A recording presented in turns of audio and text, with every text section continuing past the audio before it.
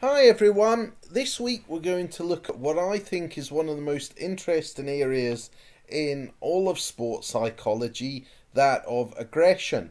And I've got two short PowerPoint presentations for you to watch before class.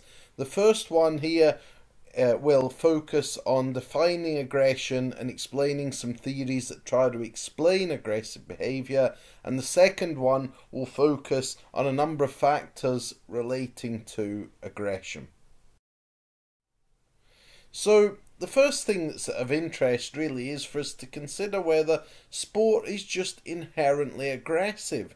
It's competitive, we're trying to beat the other person, and does that automatically lead people to engage in aggressive behaviour? Well, that's an issue we're going to consider this week.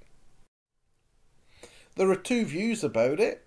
One is that sport's actually really good for people because it helps control their aggression and their emotions, and that's a view often used, for example, when justifying physical education in school. That not only is it good for children physically, but actually we can use it to help control aggressive and other undesirable tendencies and improve their social skills. On the other hand, some people have argued that competitive sport teaches us to be aggressive and normalises it rather than eliminating or channeling that emotion. So, very, very controversial area. So first of all, let's define what we mean by aggression. So I like this definition by Barron. It's controversial, but I think it nicely sums up the key elements of aggression. So one point here is that it's directed towards intentionally harming another living being. So if you're not trying to hurt somebody but do so in an accident, that wouldn't be considered aggressive. The other point is that it has to be a living being. So can you be aggressive towards an inanimate object? Well, this definition would say no. And the other thing is that the other person must want to avoid that kind of treatment. So, for example, in the boxing ring, we could argue because both boxers consent to being hit, that a boxer hitting another boxer, technically we could question whether that's really aggression or not. So it's a behaviour, it involves harming somebody else, it involves the intent to harm somebody else, and it's directed towards humans or other living beings.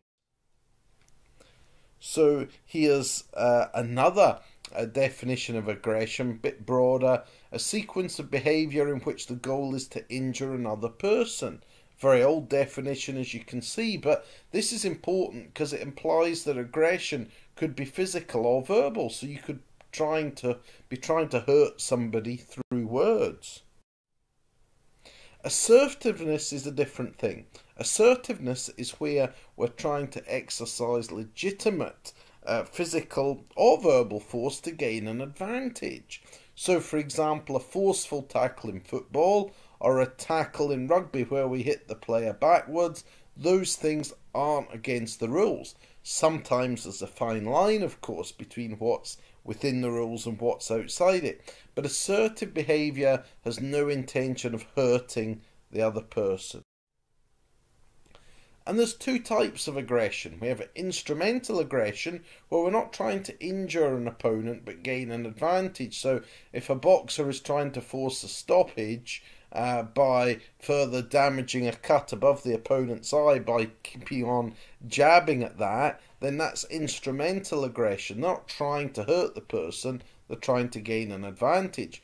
But sometimes in sport we see hostile aggression, which is where the aim is to actually inflict an injury to somebody else. So for example, if you get really angry after a player's fouled you and you're angry at them and you kick out at them to hurt them, then that would be hostile aggression. So there we are. So we have hostile aggression and instrumental. So, instrumental aggression in a combat sport would take the attitude of, well, I'm sorry, but I'm doing this to win. I'm not trying to hurt you. Hostile aggression, on the other hand, might be, well, that's for trying it on with my wife in the bar last night. But it's not always clear cut. There's clearly going to be grey areas and areas where there might be a bit of both, and it's quite difficult to distinguish one from the other. So there's a certain ambiguity. So as we can see, all three can overlap.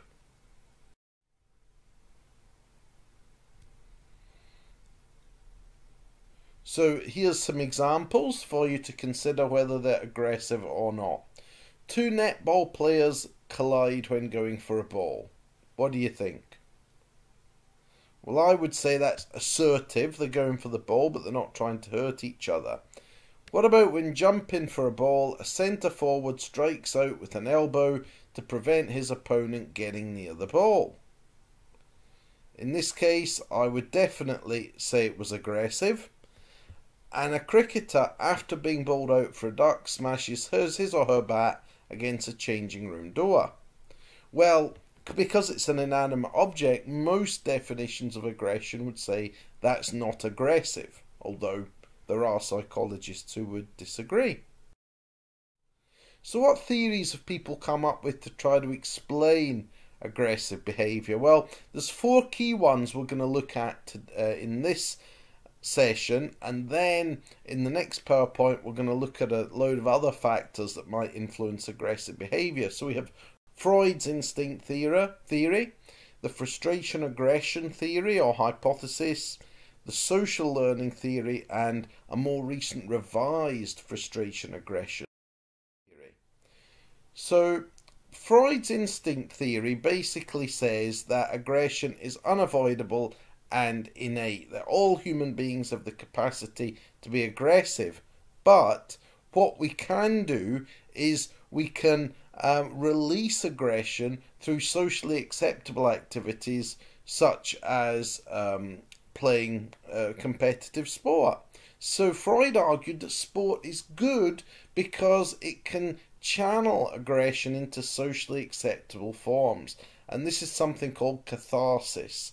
And the idea is that it lowers your drive to be aggressive until that builds up again, and then you need to release that aggressive feeling. However, the evidence doesn't seem to support this. It seems to suggest instead that when children get involved, for example, in aggressive behaviour in sport, they're more likely to be aggressive the rest of the time. That didn't seem to work out too well. And then Dollard and colleagues came up with this frustration aggression idea.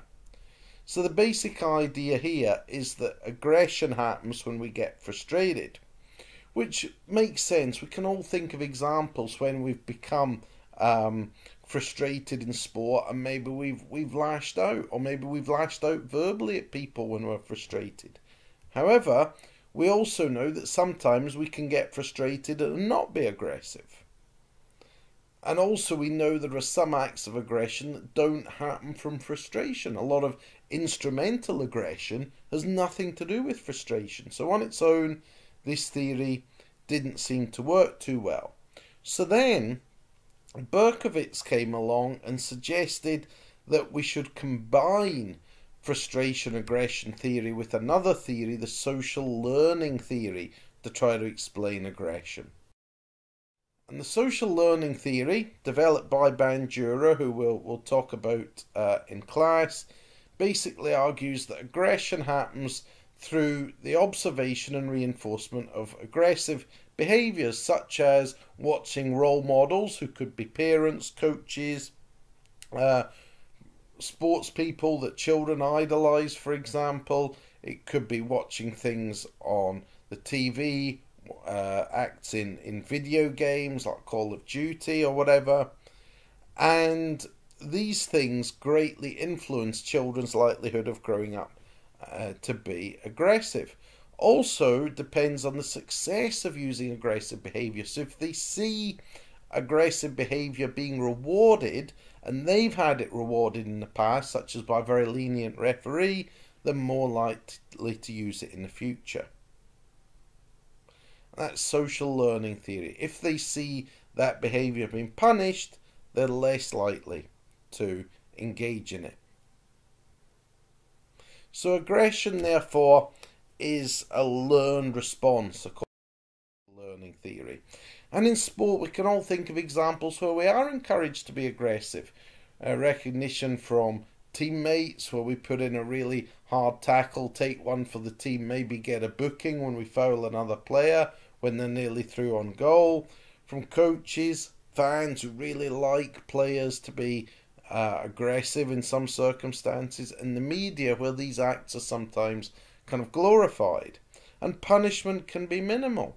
So, for example, somebody like Vinnie Jones, who wasn't one of the best footballers in the world, but ultimately he carved out an acting career, a career outside of football, based on his reputation as a hard man. So by being aggressive, he actually was rewarded for that. So the theory is that makes children more likely to be aggressive because they can see him being rewarded for being that sort of character. Pardon me. So sometimes players learn physical intimidation and violent behaviours also as strategies because they're used to win games and win in life. We know there's lots of violence on TV and in video games. Society encourages winning, and winning becomes a stronger influence than necessarily behaving morally.